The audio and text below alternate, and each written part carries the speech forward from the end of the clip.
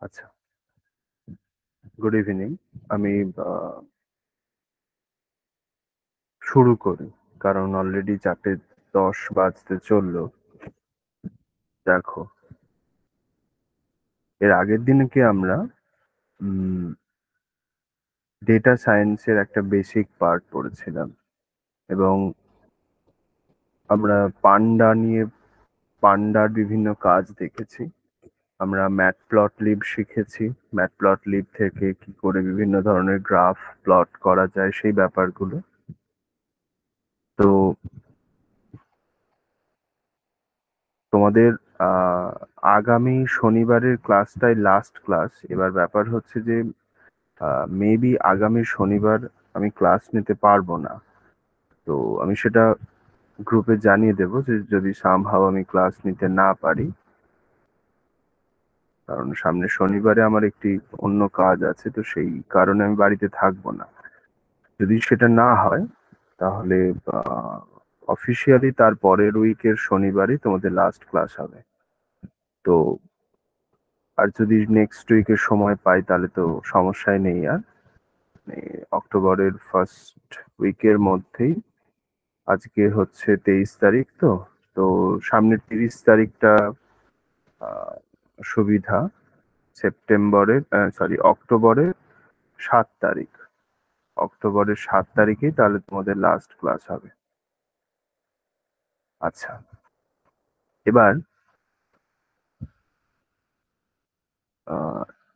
আমি আজকে একটু অন্য জিনিস জিজ্ঞাসা করি। সেটা হচ্ছে এই যে ধরো আমরা মোটামুটি মাস তিনেক হলো আমরা এই কোর্সটা করছি, তো এই কোর্সটা সম্পর্কে তোমাদের কি মতামত? মানে তোমরা কতটা শিখেছো বা কতটা শিখতে পেরেছো?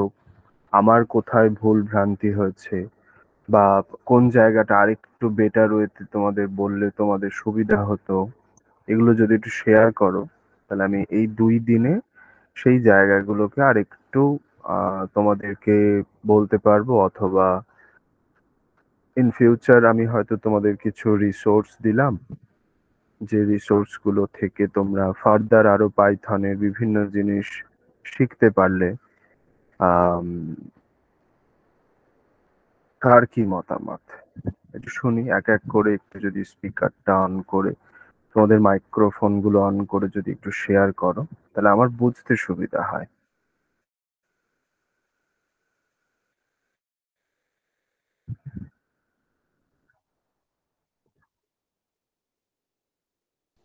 Hello sir. হ্যাঁ নৈরিত, বলো। স্যার আপনি এই 3 মাসে অনেক কিছুই জানলাম যেটা জানতাম না এতদিন। আহ, আপনার পড়া মোটামুটি বেশ ভালোই বুঝতে পারি। হ্যাঁ, আপনি হয়তো পাইথনের আর একটু যদি একটু সহজ এক্সাম্পল দেন তাহলে হয়তো বোঝানো আর একটু সহজ হয়ে যাবে। আচ্ছা, আর ওকে। হুম। আর মোটামুটি স্যার আপনি তো খুবই ভালো পড়ান, তো এই বিষয়ে তো কোনো সন্দেহ নেই। আর তাছাড়া আপনি যা যা বলেছেন এতদিনে বেশ বেশ বলতে গেলে এই 2 মাস, লাস্ট 2 মাসটা বেশ একটু আলাদাই বুঝলাম, যেগুলো জানতাম না এতদিন। আর আচ্ছা। হুম। হুম, আর বলো। আপাতত স্যার এইটুকুই জানতে পেরেছি। 3 মাসে তো আর অত বেশি না না, ভালো সে করে জানতে একদম পারি। এটা সত্যি কথা, এবং এটা সত্যি যে আমি মাঝে মাঝে হয়তো খুব ক্রিটিক্যাল এক্সাম্পল বলে ফেলি। এটা সত্যি, আমি অবশ্যই ব্যাপারটা খেয়াল রাখবো। তোমাদের আরো হয়তো কিছু একদম ইজি টাইপের কোনো প্রবলেম বা ইত্যাদি গুলো দিয়ে যদি জিনিসটা আরেকটু বলা যায় বা বোঝা যায়। আচ্ছা, ওকে। আচ্ছা, আর বাকিরা?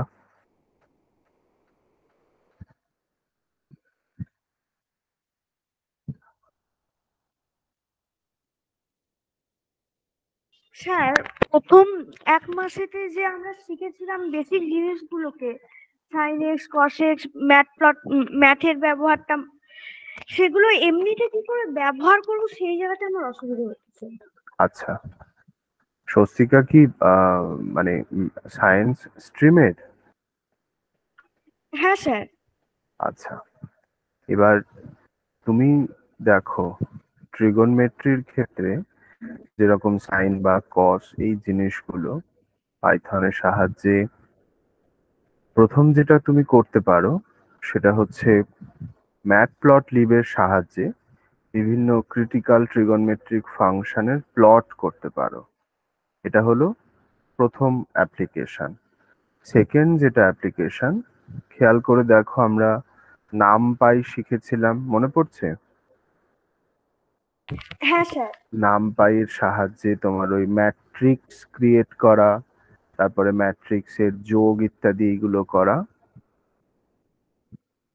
ওইগুলো তোমার লিনিয়ার অ্যালজেব্রা, মানে তোমাদের অঙ্কে তো আমি অঙ্কের টিচার তো নই, এবার আমি ফিজিক্সের হলে বলতে পারতাম। আমি ঠিক মনে করতে পারছি না যে ক্লাস 11-এ না ক্লাস 12-এ কোন ক্লাসে এই ম্যাট্রিক্স ডিটারমিনেন্ট এগুলো আছে। তো সেখানে তুমি ম্যাট্রিক্স বা ডিটারমিনেন্ট এগুলো ব্যবহার করতে, মানে সেই অঙ্কগুলো করার সময় তুমি বেসিক পাইথনের হেল্প নিতে পারো। আচ্ছা, নেক্সট যেটা, তুমি ধরো কোনো একটি ওয়ার্ড প্রবলেম, যদিও আমাদের ক্লাস 11-12-এর ম্যাথে তো ওয়ার্ড প্রবলেম খুব একটা বেশি থাকে না, তবু যে সামান্য একটু থাকে সেগুলো আমরা পাইথনের সাহায্যে করতে পারি। ওই যে বিভিন্ন ধরনের কন্ডিশন ক্রিয়েট করে কোন একটা ফাংশন তুমি ক্রিয়েট করলে, সেই ফাংশনটাতে তুমি যোগ বিয়োগ ইত্যাদি তারপরে করতে পারলে, যেটা একদম বেসিক লেভেলের, মানে ওটা একদম তোমাদের থেকেও যারা ছোট তারা সেই কাজগুলো খুব সহজেই করতে পারবে, তোমরা তো অবশ্যই পারবে। আর একটা বড় অ্যাপ্লিকেশন হচ্ছে যে ক্যালকুলাস। মনে করে দেখো আমি মানে একটা ক্লাসই মাত্র সুযোগ পেয়েছি, কারণ যেহেতু সিলেবাসটা শেষ করার ব্যাপার ছিল, যে আমরা পাইথনের সাহায্যে কিন্তু ক্যালকুলাসও করতে পারি, সেটা ডিফারেন্সিয়েশন হোক অথবা ইন্টিগ্রেশন হোক। এবার আমি তোমাদের যেটুকু করিয়েছি সেটা হচ্ছে একদম তোমাদের ওই বলে না যে একটা বড় ঘরের মধ্যে প্রচুর বই আছে, তোমাদেরকে বললাম যে স্বস্তিকা যে এই ঘরটাতে অঙ্কের বই আছে। তুমি আমাকে জিজ্ঞাসা করলে যে স্যার ম্যাথের ক্ষেত্রে আমার আম, কথার কথা আমি যদি ডিফারেন্সিয়েশনের কথাই বলি, আমি জানি না তুমি ক্লাস 11-এ না 12-এ পড়ো, তবে 11 বা 12 যেখানেই পড়ো, 11-এ আই থিঙ্ক এতদিনে ডিফারেন্সিয়েশন হয়ে গেছে। আর তুমি আমাকে জিজ্ঞাসা করলে যে স্যার লিমিট কাকে বলে, কথার কথা, বা কন্টিনিউটি কি জিনিস। এবার আমি তোমাকে বললাম যে এই ঘরটাতে ঢোকো, ঢুকে এখানে প্রচুর অঙ্কের বই আছে, তোমাকে একটু খুঁজে দেখে নাও। আমি তোমাদের সেইটুকু কাজ মাত্র করিয়েছি, কারণ তোমাদের শুধু এটুকু আমি বলেছি এবং খুব সামান্য দু একটা সহজ এক্সাম্পল দিয়ে হয়তো বলেছিলাম যে পাইথনের সাহায্যে আমরা ক্যালকুলাসের প্রবলেম সলভ করতে পারি। এইবার ব্যাপারটা হচ্ছে যে যখন তোমাদের বিভিন্ন ধরনের ম্যাথমেটিক্সে যে টপিক গুলো আছে, সেই টপিকগুলোর মধ্যে যেগুলো যেগুলো আমরা এই কোর্সটাতে শিখলাম, সেই টপিকগুলো একবার রিভাইজ করো। করার পরে ধরো নাম পাই এর ক্ষেত্রে ধরো তুমি ম্যাট্রিক্স করতে চাইছো, কথার কথা, এবার ম্যাট্রিক্স করার সময় তুমি তো এটা এখন জেনে ফেলেছো যে আমরা পাইথনের নাম পাই লাইব্রেরির সাহায্যে ম্যাট্রিক্স করতে পারি। তাহলে তুমি ওই ম্যাট্রিক্সের যে অঙ্কগুলো, মানে একদম বেসিক লেভেলের যে প্রবলেমগুলো রয়েছে বইতে, সেই প্রবলেমগুলো একবার পাইথনের সাহায্যে করার চেষ্টা করো। তাহলে তুমি এটা বুঝে যাবে যে you can do the matrix problems using Python, যেটা তুমি খাতা কলমে, হাতে কলমে করতে পারো, খাতায় লিখে। তুমি ধরো ক্যালকুলাস করছো, কথার কথা তুমি যদি ক্লাস 12-এ পড়ো, তাহলে ডেফিনিট ইন্টিগ্রেশনের ক্ষেত্রে, ডেফিনিট ইন্টিগ্রাল যেটাকে আমরা বলি, বাংলায় নির্দিষ্ট সমাকল বলা হয়, নির্দিষ্ট সমাকলের ক্ষেত্রে কি থাকে, যে আমরা বিভিন্ন ধরনের তোমার কোন একটা স্পেসিফিক একটা ক্রিটিক্যাল কার্ভ আমাকে দিয়ে দেওয়া হলো, দেওয়ার পরে আমাকে বললো যে find the area under the curve from this limit to that limit. মানে কথার কথা, আমাকে বললো যে x=1 থেকে x=2 এর মধ্যে f(x=x) এর কিউব, এই যে কার্ভটা সে কতটা এরিয়াকে এনক্লোজ করবে সেটা তুমি ক্যালকুলেট করো। তো এই প্রবলেমটা তুমি পাইথনের সাহায্যে করার চেষ্টা করো। তুমি যে ধরনের অঙ্কই করার চেষ্টা করো না কেন, যে অঙ্কগুলো তুমি খাতায় কলমে করতে পারবে সেই অঙ্কগুলো তুমি পাইথনের সাহায্যেও করতে পারবে। আমার সাজেশন হচ্ছে যে প্রথমে পাইথনের বেসিক জিনিসটা একটু ভালো করে, যদি সময় হয় তাহলে একটু শেখো। শেখার পরে তারপরে যে একটু অ্যাডভান্সড টপিক, যেটা তোমাদের সিলেবাসে আমি তোমাদেরকে একটু শেখানোর চেষ্টা করেছি মাত্র, সেই পার্টগুলো আমি যেটা বলেছি সেটার অ্যাক্সেস তো তোমাদের কাছে থাকছেই। প্লাস শুধু সেটুকু করলে কিন্তু হবে না, কারণ মাত্র 2 ঘন্টার ক্লাসে তার মধ্যে আহ, হয়তো আমাকে ব্রেক নিতে হয়। তো পুরোটা শেখানো বা বোঝানো সম্ভব নয়। এবার সে সময় তুমি একটু ইন্টারনেটে খুঁজলে, ইন্টারনেটে এক্সপ্লোর করলে, বা সেটাও যদি তুমি না পারো তুমি গ্রুপে জানালে, গ্রুপটা তো থাকছেই। কারণ ক্লাস শেষ হয়ে গেলেও গ্রুপটা ডিসলভ করা হয় না। গ্রুপে তোমাদের যে ক্লাসের অ্যাক্সেস সেটাও থাকবে, আহ, আমি থাকবো, কেউ মানে কেউই গ্রুপ থেকে কাউকে রিমুভ করা হয় না। তো সেখানে তুমি আমাকে জিজ্ঞাসা করলে যে স্যার আমি এই জিনিসটা করতে চেষ্টা করছিলাম কিন্তু আমি করতে পারছি না, এটা কিভাবে করা যেতে পারে, তো আমি ডেফিনেটলি সেই সময় হেল্প করব। এইভাবে তুমি জিনিসগুলোকে একটু একটু করে করতে পারো।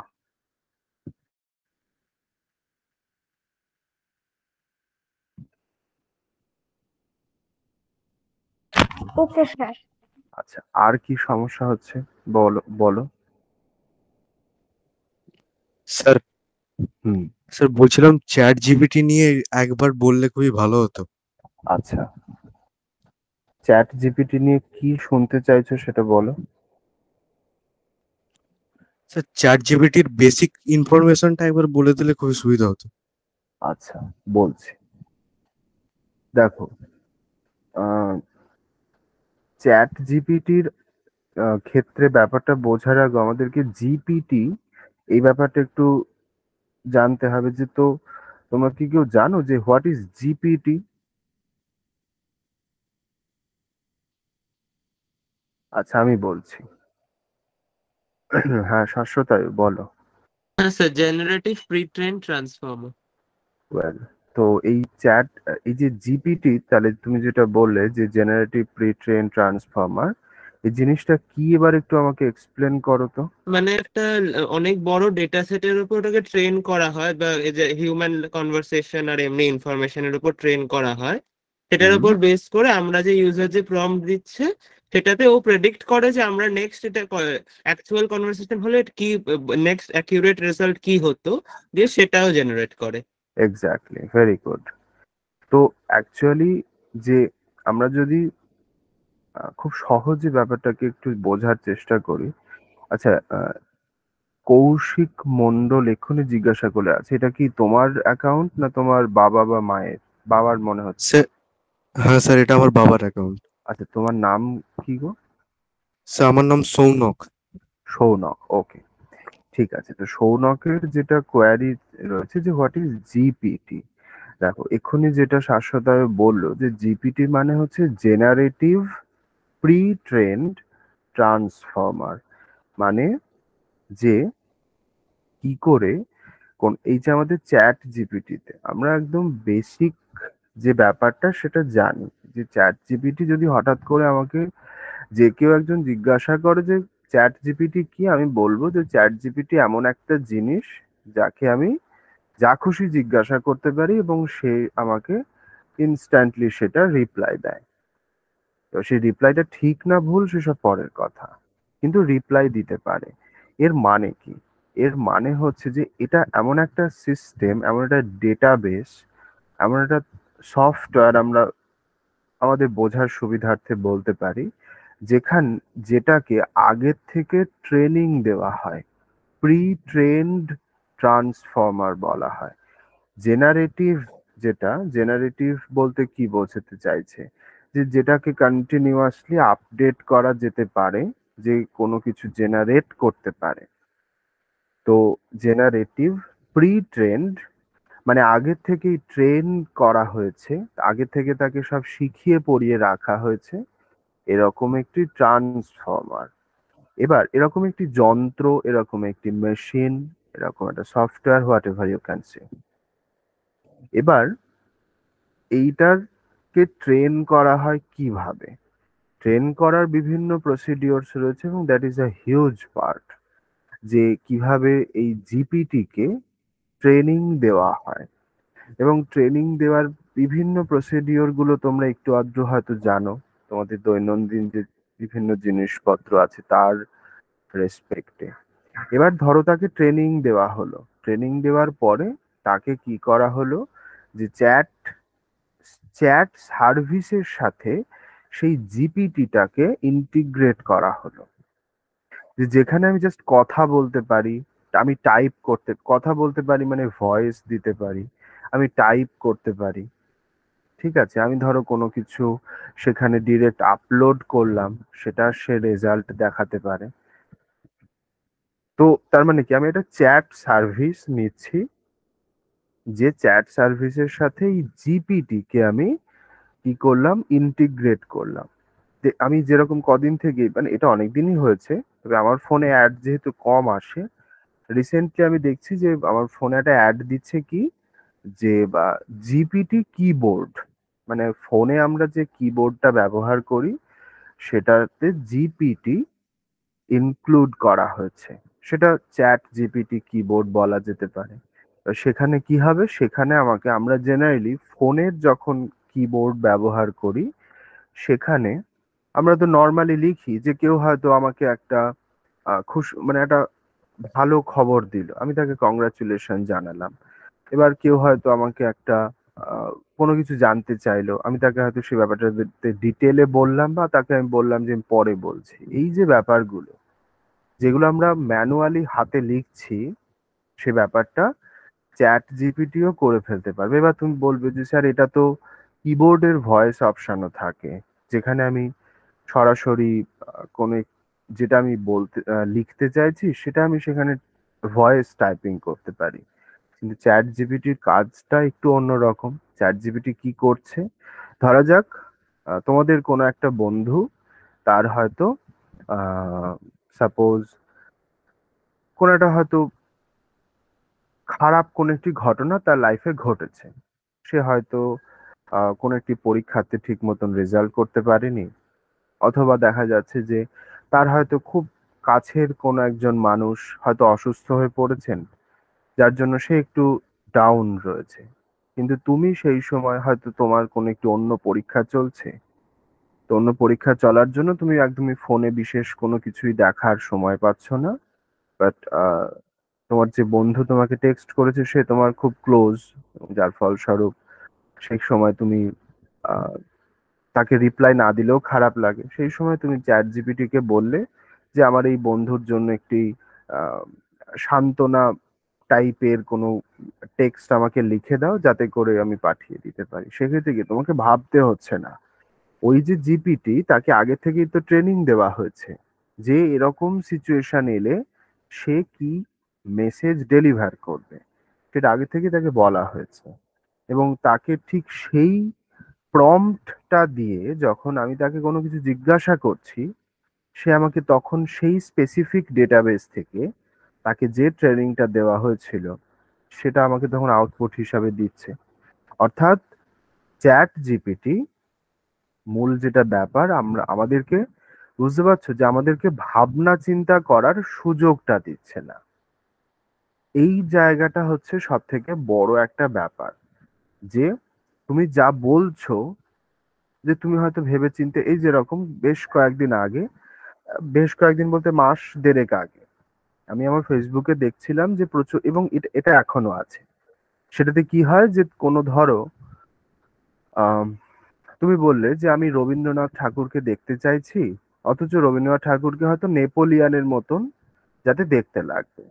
তো তুমি চ্যাট জিপিটি কে সেটা বললে, এবার বলার পরে এবার শুধু চ্যাট জিপিটি যেটা সেটা তো হবে না, তো ওর আরো বেশ কিছু প্ল্যাটফর্ম আছে, I don't know about that, কারণ আমি এই চ্যাট জিপিটি নিয়ে খুব বেশি ঘাটাঘাটি আমি করিনি, আমার সময় থাকে না সেই জন্য।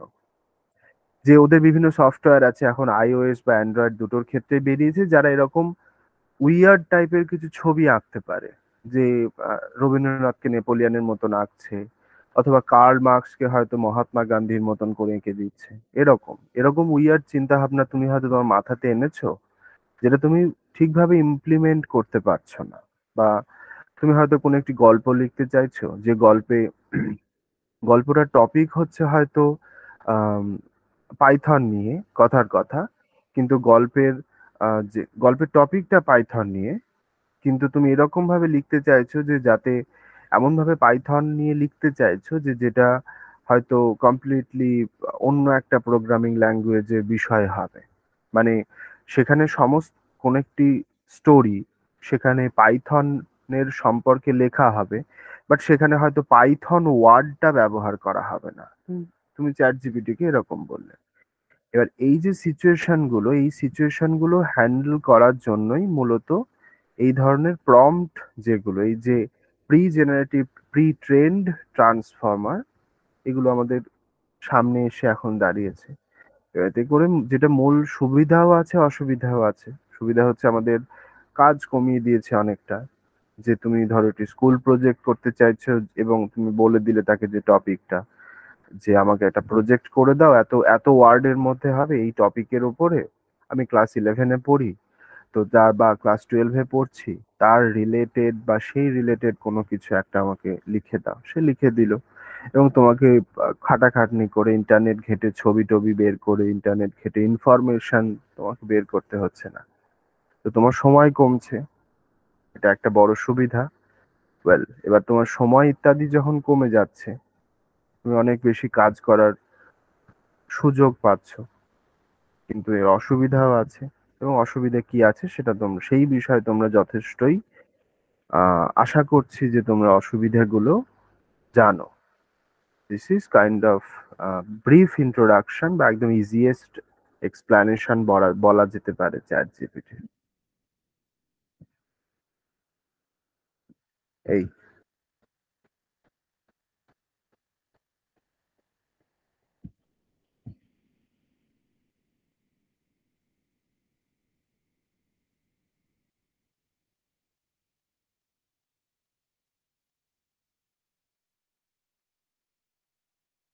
আর কে কি বা বলবে বলো?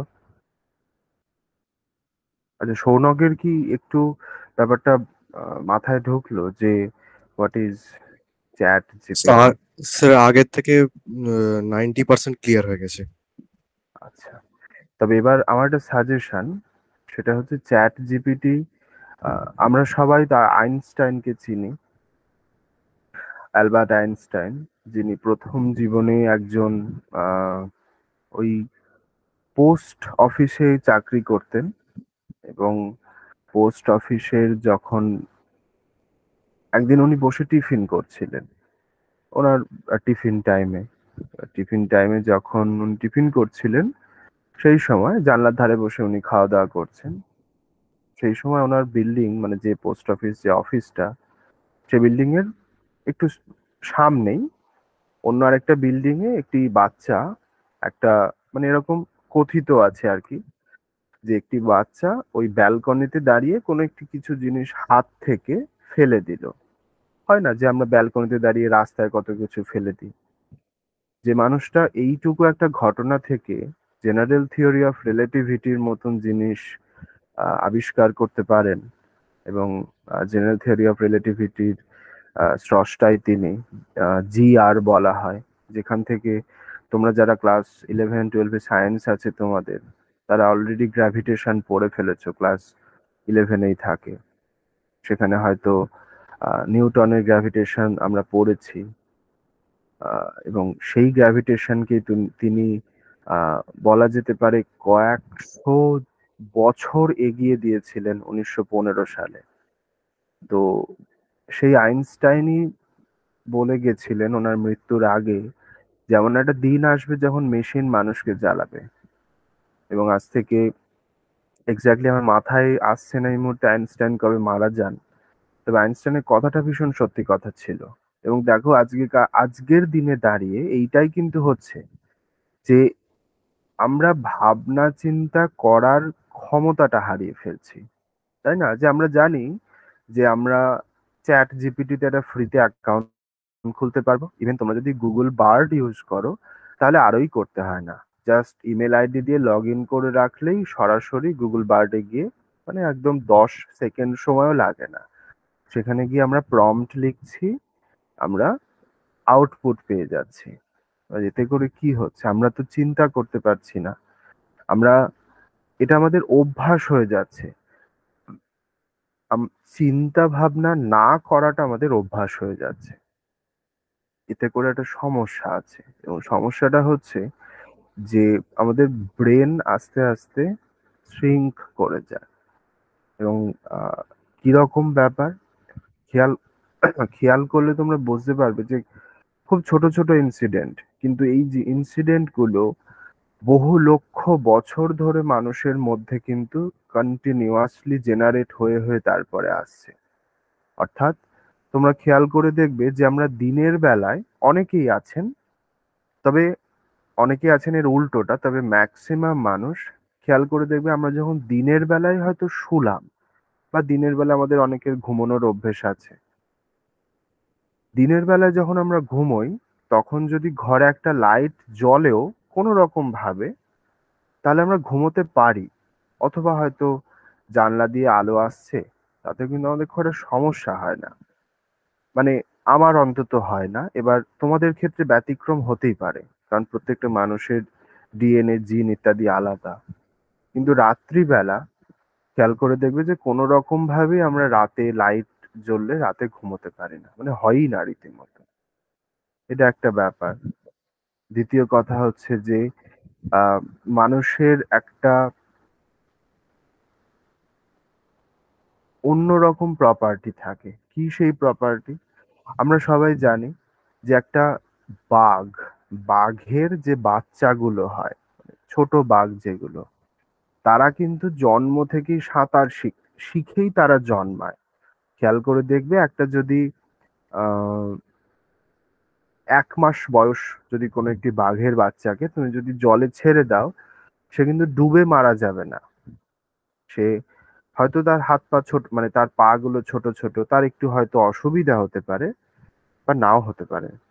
কারণ এরকম যারা জীববিজ্ঞানী, যারা জুলজিস্ট, তারা বলেন যে এই ধরনের যে পশুরা, তারা কিন্তু জন্মই নেয় সাঁতার শিখে, কিন্তু মানুষ কিন্তু এসব শিখে জন্ম নেয় না।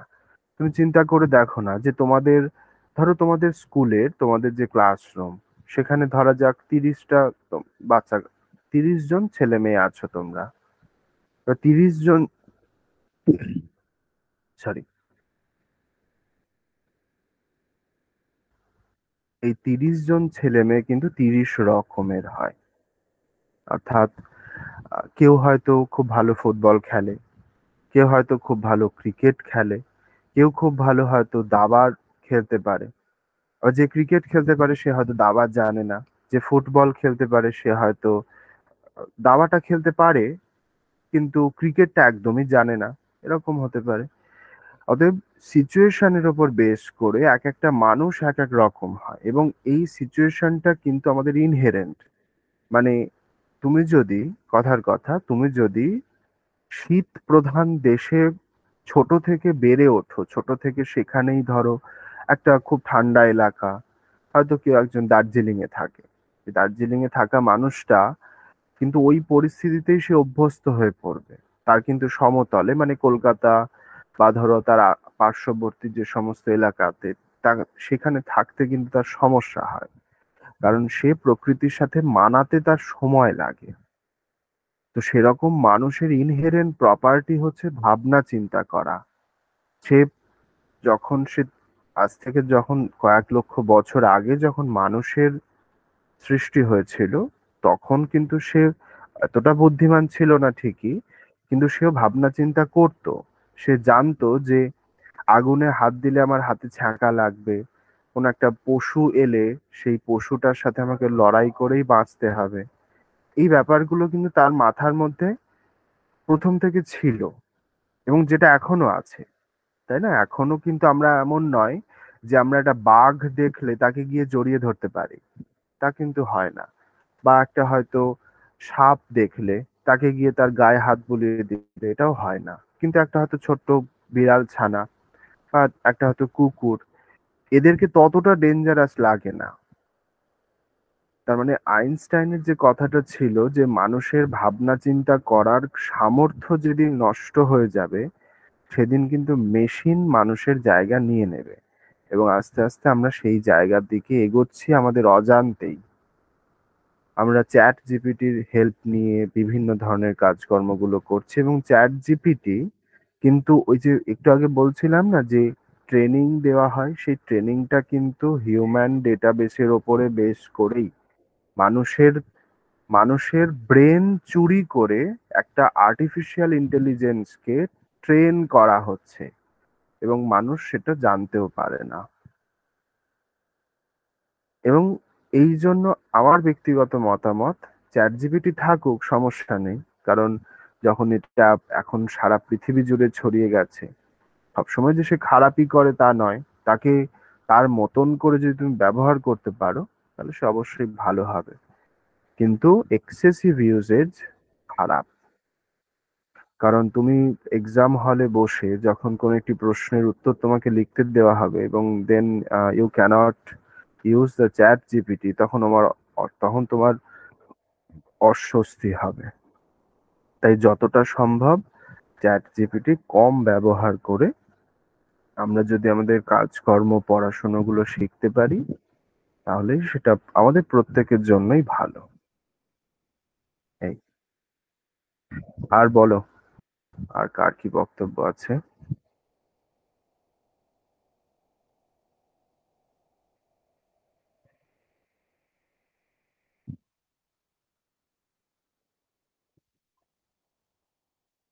আর কে কি জানতে চাও সেটা বলো।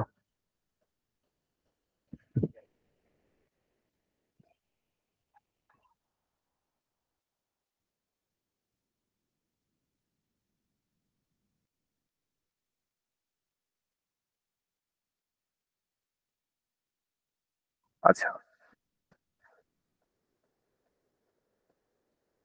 আচ্ছা, আর যখন কেউ কিছু খুব একটা বলছো না, তাহলে আমি একটা জিনিস তোমাদেরকে একটু নতুন একটা জিনিস একটু বলার চেষ্টা করছি।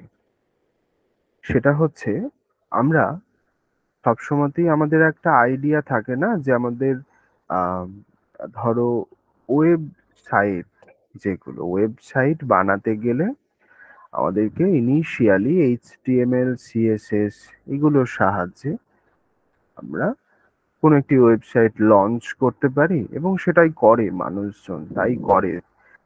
আহ কিন্তু এছাড়াও এবার কোনো একটি ওয়েবসাইটে তোমরা যদি কখনো নির্মাল্যদার মাস্টার ক্লাস করে থাকো, গতদিনও যেরকম একটি ক্লাস নিয়েছিল আমার যতদূর মনে পড়ছে, মানে গতদিন বোধহয় 2-3 দিন আগের কথা বলছি আমি, গত শুক্রবারে। তো শুক্রবার গতকালকেই ছিল, গতকালকে নিয়েছিল, গত পরশুদিনও নিয়েছিল। সেখানে তারা দেখিয়েছিল যে এইচটিএমএল এবং সিএসএস এর সাহায্যে আমরা কিভাবে একটি ওয়েবসাইট তৈরি করতে পারি। যেমন যদি প্রশ্ন হচ্ছে যে আমরা এই কাজটা কি পাইথনের সাহায্যে করতে পারি, হ্যাঁ, উত্তর হচ্ছে পারি।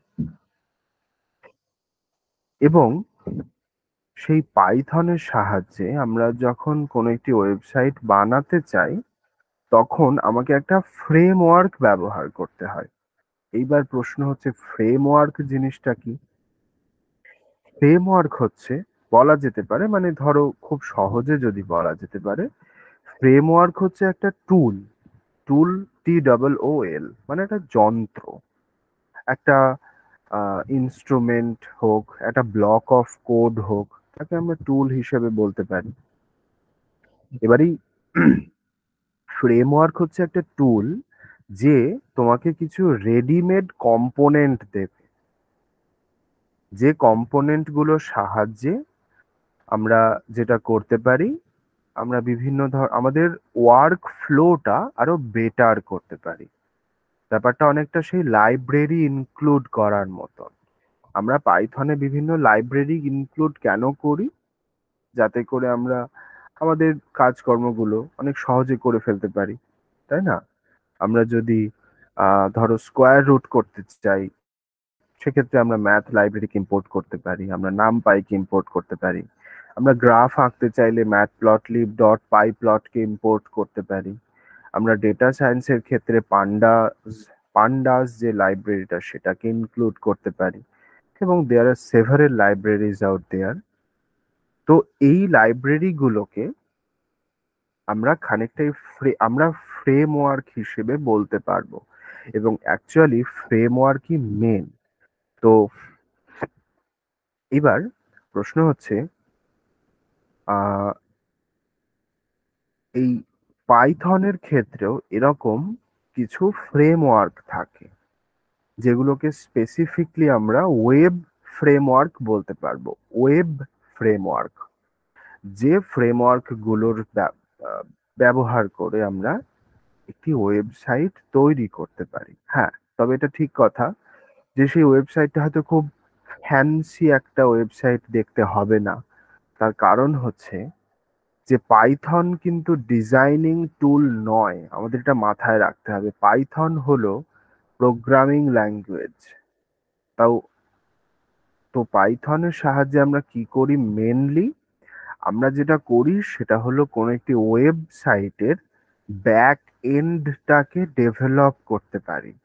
পাইথনের একটি নির্দিষ্ট কিছু ওয়েব ফ্রেমওয়ার্কের সাহায্যে আমরা কোনো একটি সাইটের, কোনো একটি ওয়েবসাইটের ব্যাক এন্ডটাকে ডেভেলপ করতে পারি। এবার প্রশ্ন হচ্ছে ব্যাক এন্ডটা কি? ব্যাক এন্ড হচ্ছে যে কোনো একটি ওয়েবসাইট লঞ্চ করার পরেই আমরা যেগুলো আমাদের চোখের সামনে যেটা দেখতে পাই সেটাকে আমরা বলে থাকি ফ্রন্ট এন্ড, বা সেটাকে অনেক সময় ইউআই বলা হয়, ইউজার ইন্টারফেস বলা যেতে পারে। যদিও ইউআইটা ওয়েবসাইটের ক্ষেত্রেও প্রযোজ্য, এবার আবার মোবাইল অ্যাপ্লিকেশনের ক্ষেত্রেও প্রযোজ্য। তো যাই হোক, ফ্রন্ট এন্ড বলো, ইউআই বলো, যা খুশি। তো এই ফ্রন্ট এন্ডটা হলো আমরা যেটা আমাদের চোখের সামনে দেখতে পাই সেটা। এই যেরকম ধরো এখন তোমরা স্ক্রিনে, আমার কম্পিউটারের স্ক্রিনটাতে তোমরা যা যা দেখতে পাচ্ছ, দিস ইজ ফ্রন্ট এন্ড। এবং এই ফ্রন্ট এন্ডের বিভিন্ন ফাংশনালিটি বলতে, এই যে ধরো আমি তো একটা লিংক ক্রিয়েট করেছিলাম, সেই লিংকটা তোমাদের দিয়েছিলাম, তোমরা সেই লিংকে ক্লিক করার পরে সেই আমার এই মিটিংটাতে একটা জয়েন রিকোয়েস্ট পাঠিয়েছো, সেই রিকোয়েস্ট আমি অ্যাপ্রুভ করেছি, তারপরে তোমরা জয়েন করেছো। আবার লিভ করার সময় আমার অ্যাপ্রুভালের প্রয়োজন হয় না। এই যে ব্যাপারগুলো, এই যে ছোট ছোট বিভিন্ন ফাংশনালিটি। আবার ধরো আমরা কোনো একটি ওয়েবসাইট, ধরো অনলাইনে যখন আমরা বিভিন্ন ফর্ম ফিল আপ করি তো আমরা বিভিন্ন এক্সাম দেওয়ার জন্য বিভিন্ন এক্সামিনেশনও আমরা অনলাইনে দিয়ে থাকি। সেই সময় আমাদের বিভিন্ন এক্সামের বিভিন্ন প্রশ্নের উত্তর দিতে হয়, বিশেষ করে এমসিকিউ বলো। যদি ফর্মের কথা বলো, তাহলে সেই ফর্মে আমরা কি করি? ফর্মে আমরা বিভিন্ন ইনপুট দিই, তারপরে কোনো একটি ফর্মের এরকম প্রপার্টি থাকে যে সেটা রিকোয়ার্ড, মানে সেই ফিল্ডটা যদি তুমি ফিল আপ না করো তাহলে তুমি ফার্দার এগোতে পারবে না। এরকম বিভিন্ন ফাংশনালিটি থাকে। এইটাকে মূলত ব্যাক এন্ড বলা হয়। ব্যাক এন্ড মানে ওয়েবসাইটের যে পার্টটা ইউজার দেখতে পায় না, অথচ সেই পার্টটা পুরো ওয়েবসাইটে বিভিন্ন যে ফাংশনালিটিস গুলো আছে সেগুলোকে সে রান করাতে পারে, সেগুলোর সাহায্যে একটা ওয়েবসাইট সুন্দরভাবে চলতে পারে। That is back end. এবং পাইথনে এরকম একটি ওয়েব ফ্রেমওয়ার্ক আছে, যে ফ্রেমওয়ার্কের সাহায্যে আমরা একটি ব্যাক এন্ড তৈরি করতে পারি। আমরা কোনো একটি সাইটের ব্যাক এন্ডটাকে বানানো সম্ভব। এবং এই যে ওয়েব ফ্রেমওয়ার্ক, সেটার নাম হচ্ছে জ্যাঙ্গো। সেটার নাম হলো জ্যাঙ্গো। জ্যাঙ্গোর স্পেলিংটা হচ্ছে DJANGO। জ্যাঙ্গো, ডি এর উচ্চারণটা হয় না, শুধু JANGO, জ্যাঙ্গো এটাই বলা হয়। তো এই জ্যাঙ্গো হচ্ছে আমাদের সেই ওয়েব ফ্রেমওয়ার্ক যেটার সাহায্যে আমরা একটি ব্যাক এন্ড সার্ভার বানাতে পারি বা ব্যাক এন্ড ডেভেলপমেন্ট করতে পারি। এবং এটা কমপ্লিটলি ফ্রি এবং ওপেন সোর্স। মানে ওপেন সোর্স মানে হলো তুমি একটু বড় হওয়ার পরে তুমি যদি মনে করো যে এই জ্যাঙ্গো অ্যাপ্লিকেশনটাতে তুমি কোনো রকম মডিফিকেশন করতে চাইছো, তাহলে তুমি সেটা করতে পারো। মানে এই যে জ্যাঙ্গো লাইব্রেরিটা তুমি ধরো ব্যবহার করছো, ব্যবহার করতে করতে কোনো একটা সময় তোমার মনে হলো যে আরে এই জ্যাঙ্গোতে যদি এই ফাংশনালিটিটা থাকতো তাহলে এই ব্যাপারটা করা যেত বা এই কাজটা করলে আমার সুবিধা হতো। এবং সেক্ষেত্রে তোমাকে খেয়াল রাখতে হবে তুমি যে মডিফিকেশনটা করতে চাইছো সেটা কিন্তু সারা পৃথিবী জুড়ে অ্যাপ্লিকেবল হতে পারে যদি তোমার সেই মডিফিকেশনটা অ্যাপ্রুভড হয়। তো সেক্ষেত্রে আমরা সেই জিনিসগুলোকে বলি ওপেন সোর্স এবং ফ্রিতে। মানে জানোই আমরা ইজিলি ইন্টারনেট থেকে এটাকে ডাউনলোড করে আমরা ব্যবহার করতে পারি।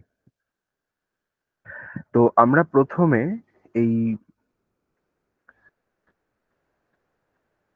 জিনিসটা যদি একটু দেখার মানে দেখে বোঝার চেষ্টা করি যে আহ, এই জ্যাঙ্গোর কিভাবে কাজ করে সেই ব্যাপারটা, তাহলে জ্যাঙ্গো হলো একটা পাইথন। যদি কেউ জিজ্ঞাসা করে যে হোয়াট ইজ জ্যাঙ্গো, আমরা বলবো যে জ্যাঙ্গো হলো একটা পাইথন ফ্রেমওয়ার্ক।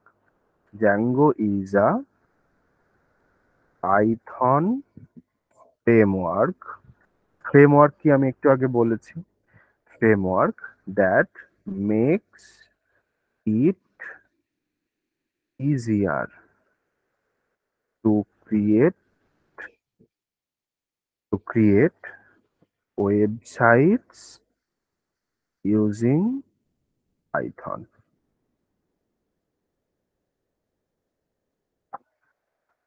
তো জ্যাঙ্গো হচ্ছে এটা। এবং জ্যাঙ্গো কি করে দেখো, এই যে ব্যাক এন্ডের যে ডেভেলপমেন্টের কথা বললাম, ব্যাক এন্ড ডেভেলপমেন্ট কিন্তু একটু টাফ টপিক। কারণ ব্যাক এন্ডের ক্ষেত্রে বুঝতেই পারছো যে ফ্রন্ট এন্ড যতটা ইজিলি, ধরো তুমি যতটা সহজে একটা ফ্রন্ট এন্ডে একটা ফর্ম ক্রিয়েট করতে পারো, সেই ফর্মটাকে অ্যাক্টিভ করতে গেলে মানে ফর্মটাতে তুমি ধরো কোনো কিছু লিখবে, তারপরে সেই ফর্মটা যে সাবমিট হবে, সাবমিট হয়ে সেটা ওই ফর্মের বা ওই সাইটের যে অ্যাডমিনিস্ট্রেটর তার কাছে পৌঁছবে, এই পুরো ব্যাপারটা কিন্তু একটু টাফ। জ্যাঙ্গোর কাজ হচ্ছে সেই ঝামেলাদায়ক বিষয়গুলো ও সরাসরি ট্যাকল করতে পারে, সেই জন্যই জ্যাঙ্গোকে লোকজন ব্যবহার করে। এবং জ্যাঙ্গো যেহেতু এই ক্রিটিক্যাল স্টাফগুলো, ক্রিটিক্যাল যে ব্যাপারগুলো সেগুলো ও নিজেই সেগুলো দেখে নেয়। আমরা শুধুমাত্র আমাদের ওয়েব অ্যাপ্লিকেশন যেটা মানে আমরা যে ওয়েবসাইটটা বানাতে চাইছি সেটা তৈরির দিকে আমরা যদি ফোকাস করি তাহলে আমরা সেটাতে অসুবিধা হবে না। তার কারণ হলো যে জ্যাঙ্গো মূলত ওই কঠিন ঝামেলার যে ব্যাপারগুলো সেগুলো করে ফেলে। আচ্ছা, তো জ্যাঙ্গো কি করে কাজ করে দেখো, জ্যাঙ্গো একটা স্পেসিফিক ডিজাইন প্যাটার্ন ব্যবহার করে। জ্যাঙ্গোর একটা স্পেসিফিক ডিজাইন প্যাটার্ন আছে এবং সেই যে ডিজাইন প্যাটার্ন সেটাকে আমরা বলি MVT design pattern. MVT design pattern. MVT design pattern মানে এমভিটি হচ্ছে model, M for model, V for view and T for template. Model, view, template. এবার what is a model? Model হচ্ছে তুমি ধরো সাইটে মানে তোমার যে ওয়েবসাইটটা তুমি বানাতে চাইছো সে ওয়েবসাইটে তুমি কিছু ডেটা রাখবে, তাই না? যে ধরো কথার কথা, কোনো একটা তুমি ধরো কোনো একটা ওয়েবসাইট, সেখান থেকে শুধু পিডিএফ ডাউনলোড করা যায়। ওকে, পিডিএফ ডাউনলোড করা যায়। এবার আমি এরকম আমার এই মুহূর্তে একটা সাইটের কথা মাথায় আসছে, সেটা হচ্ছে archive.org, লিবজেন, এই সাইটগুলো থেকে, লিবজেন বা archive.org, এগুলো থেকে তুমি পিডিএফ ডাউনলোড করতে পারো। এবার এই পিডিএফ ডাউনলোড করার সময় আমরা কি করি, কোনো একটা লিঙ্কে গিয়ে প্রেস করছি, যার ফলস্বরূপ আমার ডাউনলোডটা স্টার্ট হয়ে যাচ্ছে। এবার এই যে পিডিএফ যে ডাউনলোডটা শুরু হয়ে যাচ্ছে, সেই পিডিএফটা কোথাও না কোথাও তো স্টোর করা ছিল, কোথাও না কোথাও স্টোর করা ছিল।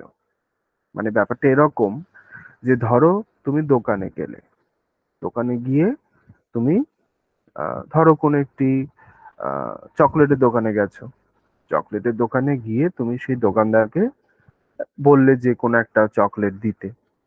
এবার তার কাছে যদি স্টক থাকে তাহলে সে দিতে পারবে, না হলে তো পারবে না, না হলে বলবে নেই আমার কাছে। এবার তার মানে তোমাকে ওই চকলেটটা বিক্রি করতে গেলে সেই দোকানদারকে আগের থেকে কোথাও একটা চকলেটটা স্টোর করে রাখতে হচ্ছে।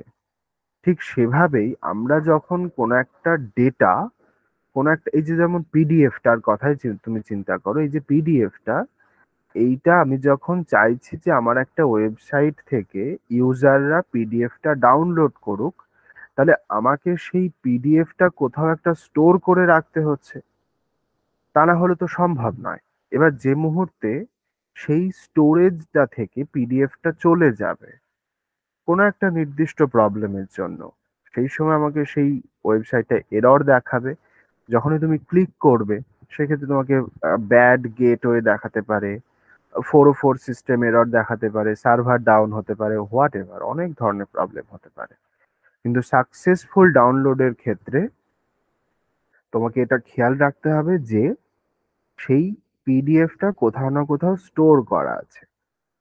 এবার তুমি সেই যে স্টোরটা করা থাকে কোথায়, আমরা যখন বিভিন্ন ডেটাবেস ব্যবহার করি, সেই ডেটাবেসে এই ডেটাগুলোকে স্টোর করা থাকে। অর্থাৎ তুমি যখনই কোনো একটি পিডিএফ এর লিংকে গিয়ে ক্লিক করলে, তোমার সেই রেসপন্স, তুমি যে রিকোয়েস্টটা পাঠালে, তুমি একটা রিকোয়েস্ট করলে, তো যখনই মাউসের সাহায্যে তুমি একটি লিংকে গিয়ে ক্লিক করছো, তুমি একটা রিকোয়েস্ট পাঠাচ্ছ। কি রিকোয়েস্ট? তুমি ওয়েব সার্ভারকে বলছো যে ভাই আমাকে এই জিনিসটা তুমি দেখাও। ঠিক আছে, তুমি ধরো পিডিএফ ডাউনলোড করবে, তুমি একটা ডাউনলোডের রিকোয়েস্ট পাঠালে। তুমি ধরো কোনো একটা লিংকে জাস্ট ভিজিট করতে চাইছো, কথার কথা তুমি তোমার মোবাইল থেকে গুগল খুলতে চাইছো, তাহলে তুমি মোবাইলের সার্চ বারে গিয়ে, মানে ইন্টারনেট এক্সপ্লোরার যেটা আছে সেটার সার্চ বারে গিয়ে গুগল টাইপ করে তুমি এন্টার প্রেস করবে। তার মানে কি, তুমি একটা রিকোয়েস্ট পাঠাচ্ছ। সেই রিকোয়েস্টটা যাবে তুমি যে অ্যাড্রেসটা লিখেছো সেই অ্যাড্রেসের করেসপন্ডিং যে আইপি অ্যাড্রেস থাকে, সেই আইপি অ্যাড্রেসের যে কি বলবো, যে মালিক অ্যাকচুয়ালি সেই মালিকের, যে অ্যাডমিনিস্ট্রেটরের কাছে, এবং অ্যাকচুয়ালি সেটা ওয়েব সার্ভার আমরা বলবো, সেই সার্ভারের কাছে রিকোয়েস্ট যাবে, এবং সেই রিকোয়েস্টটাই তারপরে আম, সেই রিকোয়েস্টটাই তারপরে আমাদের কাছে আসবে, রিকোয়েস্টটা আমরা পেয়ে যাচ্ছি।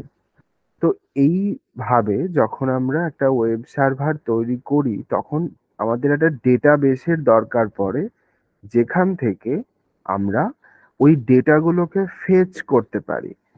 ফেচ স্পেলিংটা হচ্ছে FETCH, অর্থাৎ যেখান থেকে আমরা ডেটাটাকে আনতে পারি। তো এই জ্যাঙ্গোতে সেই যে ডেটাটা, সেই ডেটার করেসপন্ডিং বা সেই ডেটাটাকে আমরা ভালো ভাষায় জ্যাঙ্গোতে মডেল বলে থাকি। ডেটাকে জ্যাঙ্গোতে মডেল বলা হয়। আচ্ছা, তারপরে কি থাকছে? তারপরে ডিজাইন প্যাটার্নের মধ্যে নেক্সট থাকছে ভিউ। ভিউ হচ্ছে যে এক্ষুনি তোমাদেরকে বললাম যে একটা রিকোয়েস্ট পাঠাচ্ছে যখন ইউজার ওই ডেটাটাকে শো করানোর জন্য, তখন সে একটা রিকোয়েস্ট সেন্ড করছে আমাদের ওয়েব সার্ভারে, এবং সে সেই যে রিকোয়েস্টটা করছে সেটা কিসের জন্য? কোনো কিছু দেখার জন্য। তো ভিউ যে ব্যাপারটা, সেটাকে আমরা বলতে পারি যেটা রিকোয়েস্ট হ্যান্ডলার বলা হয়। এগুলো একটু টেকনিক্যাল টার্ম। রিকোয়েস্ট হ্যান্ডলার যেটার মূল কাজ হচ্ছে যে কোনো একটা রেলিভেন্ট ডেটাকে আমাদের ইউজারের কাছে দেখানো। সেই যে ব্যাপারটা, সেই যে ডিজাইনটা, সেটা করে থাকে এই ভিউ যে। আর টেমপ্লেট, সেটা তো আশা করি বুঝতে পারছো তোমরা যে টেমপ্লেট জিনিসটা কি। টেমপ্লেট হচ্ছে একটা কি বলবো, যে একটা বেসিক লেআউট, একটা বেসিক ডিজাইন প্যাটার্ন, যে ডিজাইন প্যাটার্নটা অলরেডি তৈরি করা আছে। সেই ডিজাইন প্যাটার্নটা তুমি অ্যাকচুয়ালি দেখতে চাইছো। আমাদের এই জ্যাঙ্গো ফ্রেমওয়ার্কের মূলত এই ডিজাইন প্যাটার্নটাই ও ফলো করে। এবার এই যে মডেল যে ব্যাপারটা যেটা আমরা বললাম, এবার দেখো এই প্রত্যেকটা জিনিস কিন্তু মানে বিশেষ করে যে মডেল এবং ভিউ, এই যে দুটো ওর প্যাটার্ন, সেই প্যাটার্নটা বা এই যে দুটো পার্ট বলবো আমরা, মডেল এবং ভিউ মূলত দুটো পাইথন ফাইলের মধ্যে স্টোর করা থাকে। এবং সেক্ষেত্রে কি হয় যে ওই পাইথন ফাইলটাকে আমরা কল করি, ঠিক যেভাবে তোমরা কোনো একটা ফাইলের মধ্যে কোনো, এই যে ধরো গুগল কোল্যাবে বা ভিএস কোডে তোমরা কোনো একটি ফাইল ক্রিয়েট করছো, করার পরে সেখানে কোড লিখছো, লেখার পরে সেটাকে যেরকম রান করাচ্ছ, ঠিক একই রকম কাজ এখানেও হয়। যে এখানে মডেল, যেটা সাহায্যে আমরা কোনো ডেটাবেস থেকে ডেটাকে ফেচ করতে পারি, ডেটাকে কল করতে পারি। ধরো সেই ডেটাবেসগুলো বিভিন্ন রকম হতে পারে, সেটা ধরো মঙ্গো ডেটাবেস হতে পারে, মাই এসকিউএল হতে পারে, পোস্ট জিআরই এসকিউএল হতে পারে। দেয়ার আর টনস অফ ডেটাবেস, প্রচুর প্রচুর ডেটাবেস আছে। তো এই ডেটাবেস গুলো থেকে ও কোনো একটা পাইথন ফাইলের সাহায্যে সে ডেটাকে নিয়ে আসতে পারে। এবং এখানে মূলত সব থেকে সহজে যেখানে ডেটাবেস এক্সট্রাক্ট করা হয়, সেটার নাম হচ্ছে স্ট্রাকচার্ড কোয়ারি ল্যাঙ্গুয়েজ, যেটাকে শর্টে আমরা এসকিউএল বলি। এই এসকিউএল জানাটাও তার মানে দরকার আমাদের। তো সেসব আমরা পরে কোনো এক সময় তোমরা শিখবে। তো এই যে মডেল, যার মূল কাজ হচ্ছে ডেটাবেস থেকে ডেটাকে আনা, তার জন্য একটা পাইথন ফাইল লাগে। সব থেকে আমি ব্রিফটা বললাম যে মডেল মূলত ডেটাবেস থেকে ডেটাকে প্রোভাইড করে, এবং সেই মডেলটা মূলত লেখা থাকে মডেলস ডট পাই বলে একটি ফাইলের মধ্যে। কি নাম সেই ফাইলটার? মডেল যেটা, সেটা থাকে মডেলস ডট পাই এই নামের একটি ফাইলের মধ্যে। As well as view, view যে প্রপার্টিটা, সেই ভিউ প্রপার্টিটাও থাকে ভিউ ভিউজ ডট পাই বলে আরেকটি ফাইলের মধ্যে। এই দুটো লেখা থাকলো। আর টেমপ্লেটের কথা কি বললাম? টেমপ্লেট হচ্ছে একটা ফাইল যেখানে তুমি এটা ডেসক্রাইব করবে, বা যেখানে তুমি এটা ডেসক্রাইব করে রাখতে পারো যে কিভাবে এই যে ডেটাটা, সেটা তোমার কাছে প্রেজেন্ট করা হবে। হাউ ভিউতে তুমি শুধু দেখতে চাইছো, বাট কিভাবে দেখতে চাইছো সেই সমস্ত ইনফরমেশনটা এই টেমপ্লেটের মধ্যে লেখা থাকবে। এবার সাধারণত এই যে টেমপ্লেট যেটা হয়, সেটা এইচটিএমএল ফাইল হয় ইন জেনারেল, যেখানে এইচটিএমএল কোড থাকে। এবং তোমরা যদি কেউ এইচটিএমএল কোড দেখে থাকো তাহলে ব্যাপারটা বুঝতে পারবে। এই এইচটিএমএল এর মধ্যে আমরা কি করি, আমরা পাইথনকে ইনক্লুড করি, যেটা একটা ভীষণ পপুলার একটা মেথড, পপুলার একটা ওয়ে, যেখানে একটা ওয়েব পেজের ক্ষেত্রে যে ফাইল আমাদের প্রয়োজন পড়ে, সেই ফাইলের মধ্যে আমরা সেই ফাইলটা লিখি এইচটিএমএল এর, এবং সেখান থেকে আমরা পাইথনের ওই জ্যাঙ্গোকে সেখানে ইউজ করি, এবং সেখানে আমরা জাস্ট অ্যাড করে দিই। আমি দেখাচ্ছি সেই কাজটা কি করে করা হয়। এবং মূলত কি হয়, এই যে টেমপ্লেট গুলো থাকে টেমপ্লেটস বলে একটি ফোল্ডারের মধ্যে। টেমপ্লেট যেটা, সেটা থাকে সেই ফোল্ডার, সেটা একটা, তার নাম হচ্ছে টেমপ্লেটস ফোল্ডার। টেমপ্লেটস ফোল্ডারের মধ্যে এই জিনিসগুলো থাকে। আবার ধরো তুমি এরকম চাইছো আরো একটা জিনিস থাকতে পারে, সেটা হচ্ছে যে তুমি ধরো কোনো একটা ধরো ওয়েবসাইটে এলে, যে কোনো ওয়েবসাইটে, সেখানে দেখবে যে তুমি সেখানে বিভিন্ন লিংক থাকে। কথার কথা, আমি ধরো একটা এক্সাম্পল দিই। সাপোজ ধরো আমি একটা ওয়েবসাইটে যাচ্ছি,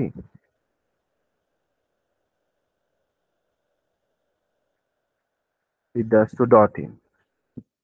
এবার সে কি সাইট ডাউন নাকি?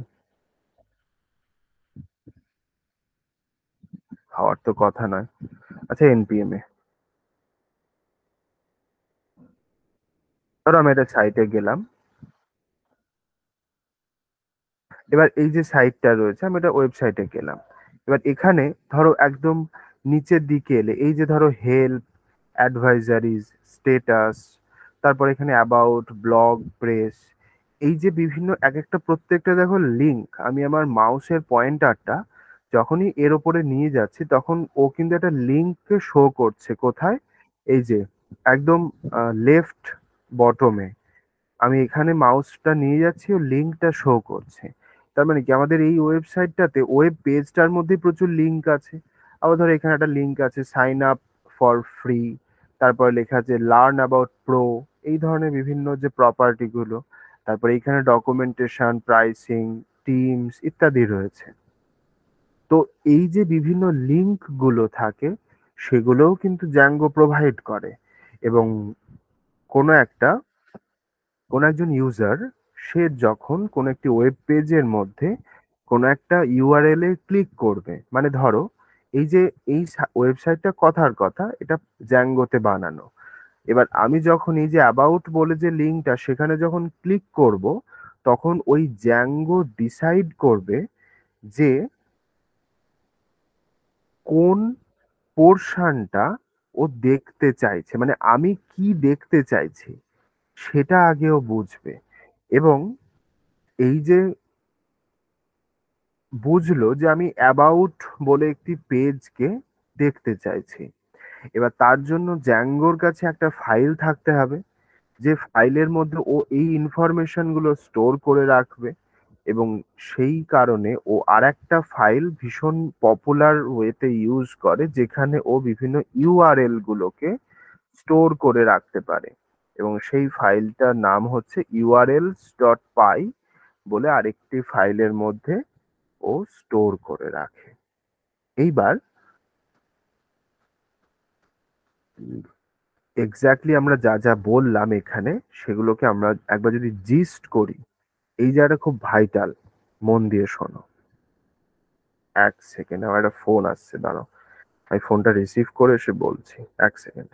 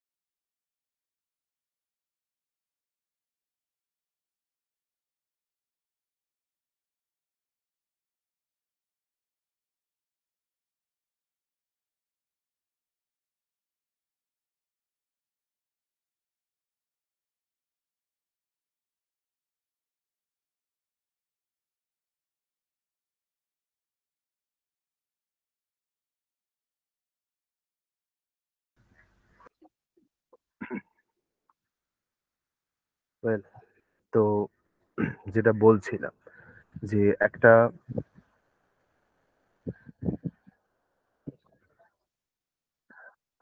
ধরো এবার মানে আমি এর পরের স্টেপটা, আচ্ছা বেটার অপশন হচ্ছে আমি আগে কাজটা শুরু করি, তারপর তোমাদেরকে বলি ব্যাপারটা। তো এই কাজটা আমি ভিএস করে করছি, ঠিক আছে? কারণ সেটা কারণ আমার এখানে অবশ্যই এখানে করলেও খুব একটা যে সমস্যা হবে তা নয়। You can do where ever you want.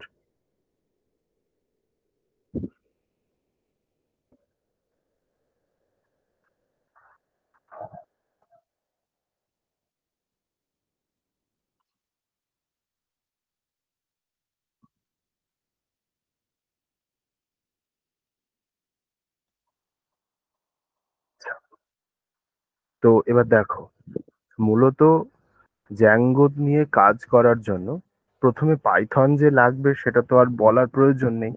মানে পাইথন নিজের সিস্টেমের মধ্যে ইনস্টলড থাকতে হবে, এটা প্রথম ব্যাপার। দ্বিতীয় জিনিস হচ্ছে আমাদের একটা প্যাকেজ ম্যানেজার লাগে। প্যাকেজ ম্যানেজার বলতে প্যাকেজ ম্যানেজার হলো যে যেখান থেকে আমরা বিভিন্ন ধরনের লাইব্রেরি গুলোকে ডাউনলোড করতে পারি। সেরকম পাইথনে একটি প্যাকেজ ম্যানেজার থাকে, যেটাকে মূলত বলা যেতে পারে তোমার পিপ। পিপ বলে একটি প্যাকেজ ম্যানেজার থাকে, পিআইপি। পিআইপি পিআইপির ফুল ফর্ম হচ্ছে preferred installer installer programme. Preferred installer programme. তো এবার যদি আমাদের সিস্টেমের মধ্যে পিপ ইনস্টল করা না থাকে, তাহলে সেক্ষেত্রে এবার আমি এটা ধরে নিচ্ছি যে আহ, আমাদের সবারই কাছে পাইথনটা ইনস্টল করাই আছে। পিপ কি করে ইনস্টল করা যেতে পারে? তো সেক্ষেত্রে প্রচুর ভার্সান, প্রচুর ওয়ে রয়েছে যেখান থেকে আমরা পিপ ইনস্টল করতে পারি। আর যদি এক সেকেন্ড দাঁড়াও, যদি এটা এরকম থাকে, ধরো তোমরা ভিএস কোডে গেলে, ভিএস কোডে যাওয়ার পরে সেখান থেকে টার্মিনালটা ওপেন করে নিলে।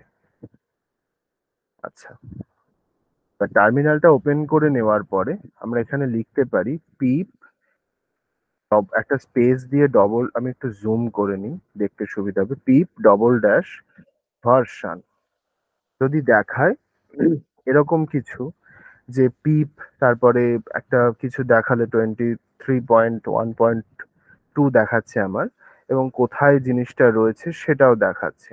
এবার যদি এরকম কিছু না দেখায় তাহলে আমাকে পাইথনের পিপটা ইনস্টল করতে হবে, এবং সেক্ষেত্রে আমরা আমাদের ওয়েব ব্রাউজারে গিয়ে লিখবো যে পিপ ইনস্টল